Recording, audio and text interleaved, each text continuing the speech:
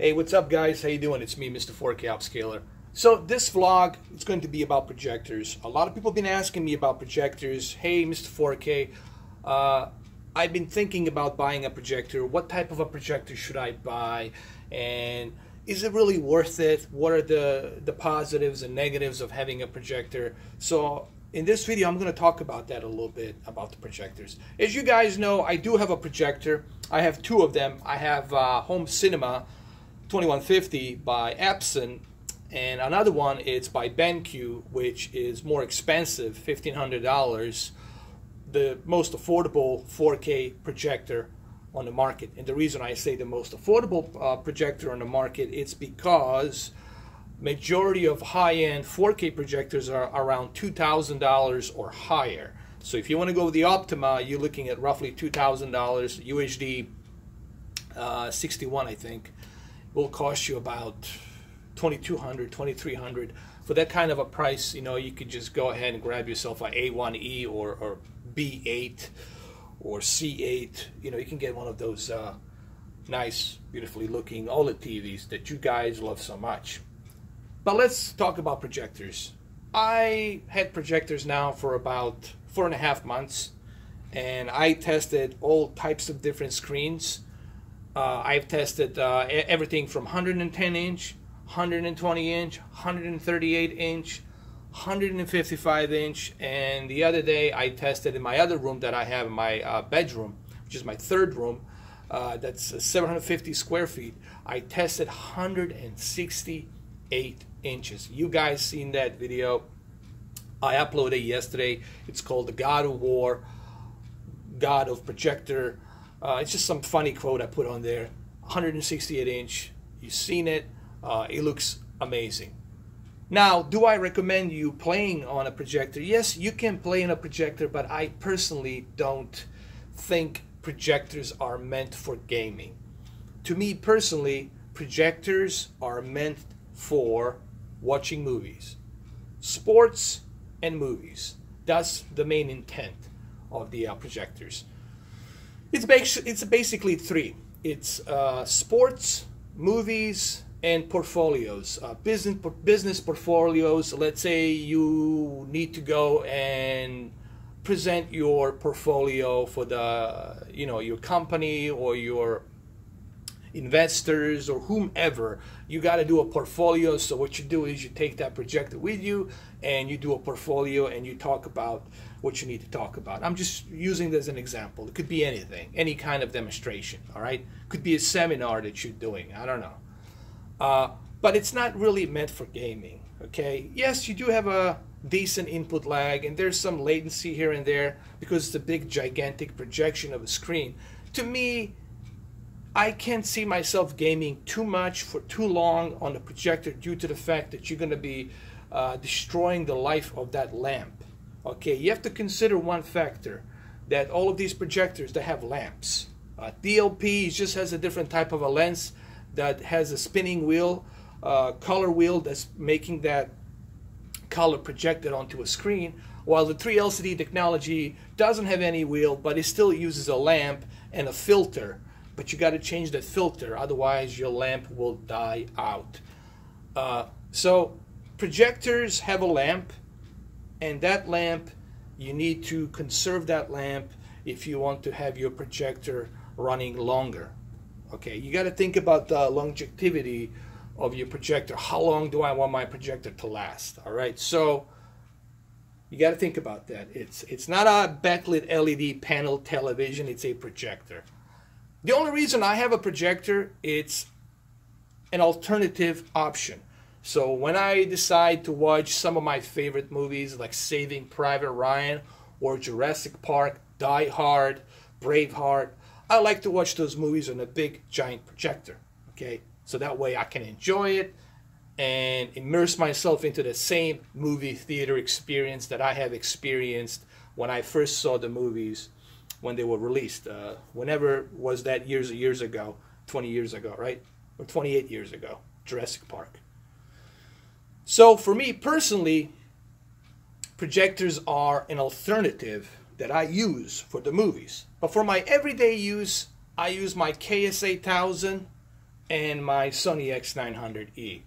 My TCL I have in my other room, which is over here. TCL, I use it as an extra room, you know, like a guest room. It's like a guest room where if I have a guest staying, they can come in and they can watch, you know, they can watch Dolby Vision with the Apple 4K TV. So they can stay in there and watch the Dolby Vision. Maybe one of you guys will be my guest. I don't know. You guys can stay there and watch Dolby Vision. So you have to think about this. Don't buy a projector as your main television viewing source. You know, some people make mistake of doing that. Yes, you can do it. I mean, you can do whatever you want to do.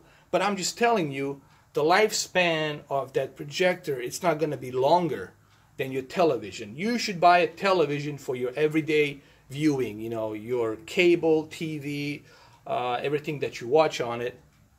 Projector, it's something that's an alternative source of entertainment, mainly for the movies and sports. So if you have a Super Bowl party, or if you have a World Cup coming up in Russia, World Cup, and you want to throw a party, you know, you want to watch your favorite national team playing in World Cup, then I guess, yes, you can use the projector for that as well, for that special occasion, you know, and that's what it's meant for. It's meant for the movie experience and that special occasion, sports party, or whatever it is that you want to watch on it. Whether it's, what I mean by whatever is whatever sports you want to watch on it. You can watch NBA Finals, college football, NCAA, World Cup, UFC, all of that stuff you can watch on there and throw a party and enjoy it. Okay. Now let's talk about the different types of projectors. As I mentioned, there's 3LCD technology, there's a DLP technology. One major difference between the DLP and the 3LCD is the fact that 3LCD can output a higher lumens brightness than the DLP technology. However, what the DLP has is this color wheel, and the color wheel on the DLP can sometimes give you reproduction of a higher color palette. You know, that can go up to maybe 80% on a Rec 709. The one I have, it's about 79%, which is close to 80% on Rec 709, meaning that the color reproduction on that HDR is going to be much better than, let's say, TK800. TK800 is going to give you that nice lumens brightness, but you're going to sacrifice on the Rec 709, and Rec 709 is going to drop down to, let's say, 68%, which is still okay, which is still good, but you're not getting that nice, vibrant color palette that you want to see on your projector. So these are the key things that are very important that you understand. So if you want to buy a projector, you got to ask yourself, well, what type of projector is for me?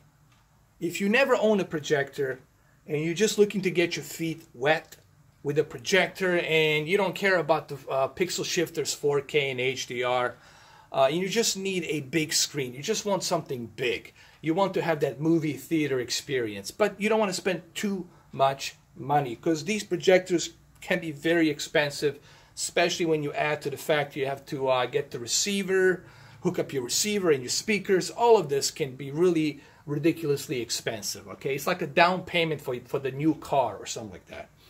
So let's say you're somebody who's just concerned about the big picture. Like, I want 200 inches. I got whatever, 900 square feet, 16 feet away. I want to get that 200 inch. All right. Well, I would recommend Optima HD 143X. Optima HD 143X. It's 3000 lumens brightness, which is perfect for you watching your movies in the best possible brightness. It's 1080p, 3D. It's a DLP. It has a color wheel. Direct 709 percentage of the color palette, it's okay. It's about like roughly 68, 69. It's not high, super high enough. But that's why you're paying $500. So Optima HD 143X 1080p projector for $500 is the best way for you to get that nice movie theater experience, to get your feet wet. All right? And that's what I would recommend for somebody who just wants to get started with projectors. If you go anything below 500, man, you just, then don't why even bother going into projectors. Don't even bother going into projectors, because if you have a hard time affording $500, then forget about the projectors. Just stick with the TV and that's that. All right? So Optima HD 143X, it's something I recommend for you who just want to get your feet wet and you want to have that nice big screen movie experience, okay? Now, if you're somebody who wants the big screen and wants to have that nice color and wants to have those 8.3 million pixels and you want to enjoy your 4K movies, as you guys have seen me do in the past, I've showed you Saving Private Ryan in detail and a bunch of other movies. If you want that experience, then you're going to have to cash out that extra $1,000 and get the HD 2550 model for $1,500. And I know you're going to say, but what about the TK800? Well, the only reason these two exist and the only reason they're the same price is because they're identical. The same technology, same color wheel. The only difference is that lumens peak brightness, okay? The TK800, it's meant for people who want to watch their content on a big, giant living rooms. They're lit up. And for the people who would like to take their projector out in the backyard and watch the sports, watch the finals, World Cup, whatever, they throw a party. So that's for whom the TK800 is meant for. It's not meant for really that movie theater experience, even though you can still enjoy it, but you're going to sacrifice that brightness. You're sacrificing it for the color wheel, meaning that the Rec 709 palette of color is going to decrease down to, let's say, 68%. So you're not going to be getting that 79%, that really high color palette, which is necessary for HDR, in my opinion. It's the most important stuff on the HDR for you to get that nice wide color gamut. All right. So you have two different types of versions, but they're pretty much identical. It's just the one has a higher lumens brightness, the other one has only 2200. But I recommend HD 2550 because HD 2550 is the most balanced 4K HDR projector that it's perfect for a $1,500 affordable price. Okay, so the BenQ 4K HD 2550 projector, you're getting a really good deal for a 4K HDR projector. A year ago, of HDR and 4K would cost you arm and leg, like $3,000, maybe even $4,000 just to own one. But here, you're getting a really good Rec 709 percentage of color palette gamut, which is wide color gamut. It's not a full wide color gamut, but it's definitely in a good percentage of the color palette, all right? That spinning wheel, that color wheel as they call it. So you're getting a really nice balanced 4K HDR projector. And HD 2550 is going to really give you that nice cinematic movie experience.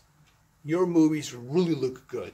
You're going to feel as if you're like in a movie theater, like you just brought that same experience from, Movieco or any kind of cinema theater out there that you go to. I just use Movieco as one example, but you're going to feel that same exact feeling when you get the BenQ 4K HDR projector, HD 2550. That's for those of you who wants to step from the 1080p into a 4K. This is another great recommendation. So for those of you who want to stick with 1080p, I recommend Optima HD 143X. For those of you who want to step into the 4K and get your feet wet, with a reasonable price, I would say BenQ 4K HDR HD 2550 model. Now, Home Cinema Epson, it's good, but I cannot really recommend Epson Home Cinema 2150 due to the fact that it's $900. I mean, you're already getting to that threshold that's close to $1,000. So if you're going to be already spending $1,000 for 1080p with 3000 lumens light, you might as well step into an extra $500 and get yourself a BenQ HD 2550 and have 4K HDR. Okay? So hopefully this video gives you some perspective on the projectors and for whom I recommend projectors. Remember, projectors should be your alternative source of entertainment. They should not be your main source of entertainment. Okay? Even though you can do so, you can do that if you want, but I don't recommend that you use projectors as your main source of entertainment. The projectors should be only there for your alternative source of entertainment. So don't use it for everyday use to watch cable and networks and all that. Your lamp will die eventually. It's not going to last that long. You should only buy a projector, something as an alternative, which I already said 4 times, an alternative entertainment for home theater and sports.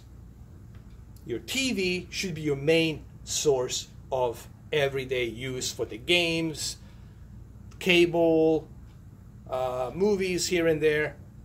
That's what the TV is for your everyday use. Projector, it's an alternative experience. And that's why they have projectors, as an alternative experience. So hopefully this helps you out. Hopefully this video was informative. And if you guys liked it, I would appreciate if you guys would hit that like, down here, down below, like right here, or is it here? Like down here, somewhere down here, I don't know. Like click that bell. Make sure you click that bell, so when you click that bell, you can get notified whether you want to see what Mr. 4K is doing next, or you can simply click the share, which is down here. Click the share, and also click the like as many times as you can. I would really appreciate that, because hitting a like and hitting the share and then subscribe button too really helps me out, so I can go ahead and give you guys all of this content that you need. So please, I would really appreciate if you guys would hit that like button and hit that subscribe button and hit that bell button, because it really helps me out. So that's it. I'm out, Mr. 4K Upscaler.